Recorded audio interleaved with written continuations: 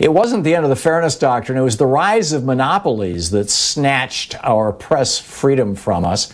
Check it out. Leave your comments, ding the bell, share it with your friends, and subscribe to our channel. Leslie is also in New York, in Central Square, New York. Hey, Leslie, what's up? Hi, Tom. How you doing? Good. Hey, what's on your mind? Since the foundation of our country 260 years ago, right up until Reagan, pretty much, and Clinton, we had freedom of the press.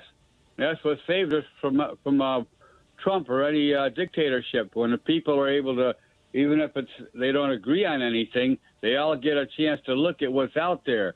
Today, you only get one thing, okay? And that's not, you don't get facts, okay, from any of them, any of the news organizations. Between Clinton and Reagan, right on down through, okay, we haven't had freedom of the press since then. And that's a fact.